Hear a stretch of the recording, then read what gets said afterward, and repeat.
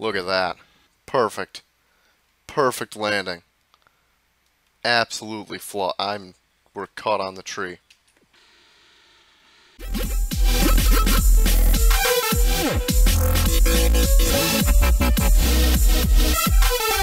Hello ladies and gentlemen, and welcome to the showcase episode of Scrap Mechanic. I'm your host Rob, and on today's episode we're going to be taking a look at a vehicle that I made myself, personally, and it's this lift right here. This really tall object that's all the way up there, yeah, I made that, and it's super helpful if you're trying to get to places that you've accidentally fallen off of. So you may be asking yourself, wait, how do I get up there right now? What the hell? That's not going to be of any help to me. I'm way down here. It's way up there. How do I get up there? Well, I thought about that because I fell off while I was making it, and I decided I'd put these buttons down here, so you can actually activate them when you're all the way down here. Now this first button right here, number 1, controls your up and down movement, and the second button here, number 2, controls your outriggers. Super helpful if you're extended fully and you're trying to maneuver, because they will literally save you from falling over, having to get out of the vehicle, put it on the lift, and then, you know, get back on the vehicle and continue what you're doing. So what we're going to do here is we're just going to hop on the vehicle. We're going to extend it, we're going to extend the outriggers, and we're going to do a little drive around just to show you how useful this really can be. And we're probably going to get stuck. Ooh. Alright, alright, alright. I gotcha, I gotcha. Alright. Okay. Now, you pretty much got to try to go really slow, otherwise you're going to do what's happening right now. And alright, and we're back. I did forget to mention right away that you have full control of both buttons, so both actions of the vehicle, from the driver's seat. That's why I put the buttons down at the bottom. You know, I figured you're up here, you can just hop in the driver's seat, you can control the vehicle. While you're down there, if you fall off, you know, you can hit the buttons and bring it back down to save your ass. Alright, so what we're going to do here is we're going to not extend it and drive around. That way I can actually get down into this canyon without tipping. And we're just going to take a ride down here, and slow as a rabbit.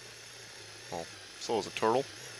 So if you've never actually driven a lift, they can be super helpful. If you're not afraid of heights, they're great. I love them. I've used them a lot. This is pretty similar to how an actual lift behaves, and it's very tippy. You don't want to go too fast. If you're gutsy, you can turn up the speed on the motor on this one all the way.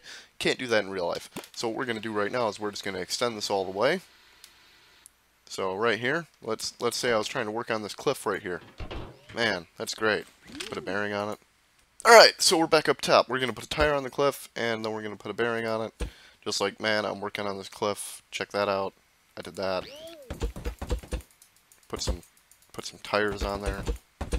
Not sure why you would ever do this, but there you go. You got some tires, you know, that's pretty cool. You can walk on this. Alright, so you're walking on the tires, you got over to your thing. You're going to raise yourself up and fall all the way down.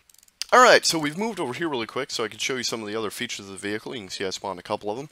So right here we got the main control unit. This controls the bearings for the upright movement. Someone posted in the comment on the vehicle page, how do I change the height that it goes to? Well, that's pretty simple. If you go in here, you can see that your first bearing is set to 60, and then 2 through 8 are set to 120, and your last one, number 9, is also set to 60. So what you would do is just reduce the height, well, reduce the angle of these. Let's say I reduced these all to 90. I'm not actually going to do that because that would take too long. But see, I just half it.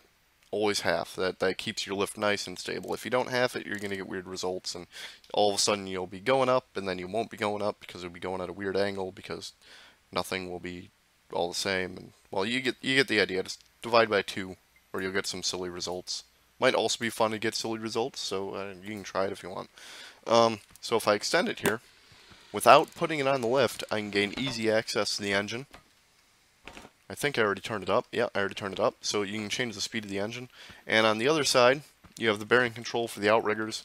You can do whatever you want with it. I have them all set at 90. You can change them to whatever you want, but I'm sure at one point it will cause you problems. Alright, so we're just going to bring this back down here. And now that we're at full speed, we're going to do some donuts. Yeah, show you that this thing can really move.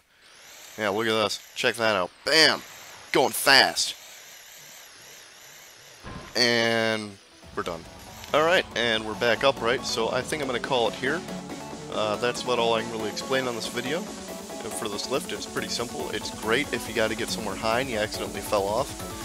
Please remember to like and subscribe to support your YouTube community, and I will be showcasing more in the future, hopefully, if I decide to make any more weird vehicles. I am working on a better lift, but I've been really sidetracked, so let me know if you guys want to see it. Anyways, I was Rob. This is Total Reset. You guys have a great day.